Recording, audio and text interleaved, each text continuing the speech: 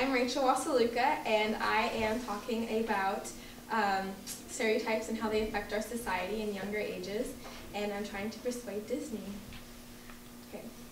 Remember when you were one of those kids on the school playground? One of those kids who was friends with everyone? Where no one's differences mattered? Where judgments didn't exist in your small world?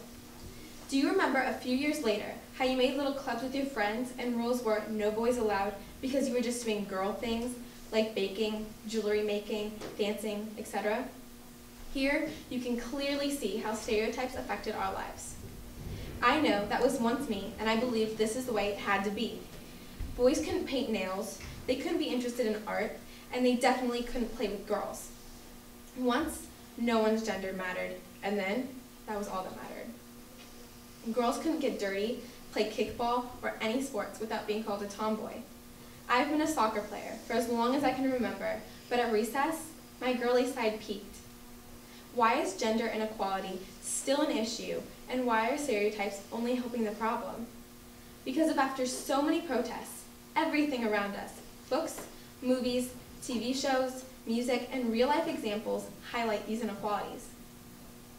As children grow and develop, they are gaining knowledge at a rapid pace and spend many hours with the television. It is shown that the average child born after 2005 watches roughly 35 hours of television a week. 71% of 8 to 18-year-olds have TVs in their rooms. Things they see or read add to this knowledge and tells them right from wrong and possible consequences in a subtle, gentle way.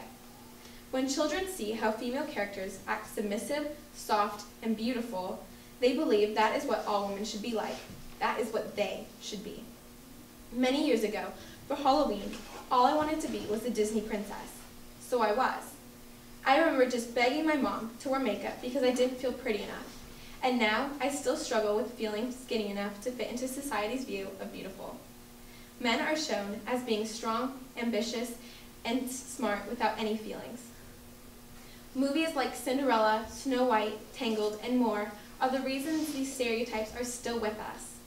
When the guy saves the girl, when the girl stays home cleaning all day, when the girls are a possession to be kept, where skinny, pretty girls always get the guy, are all seen in movies and read in books at young ages. They believe this is the right way to be and to live. Why can't girls be the one to save the day sometimes? Why is it never shown that men stay home? Why can't men and women be equal in both stories and reality? Remember how hearing the best thing you could be is yourself? How can we expect children to do just that if what they've seen or read tells them the exact opposite?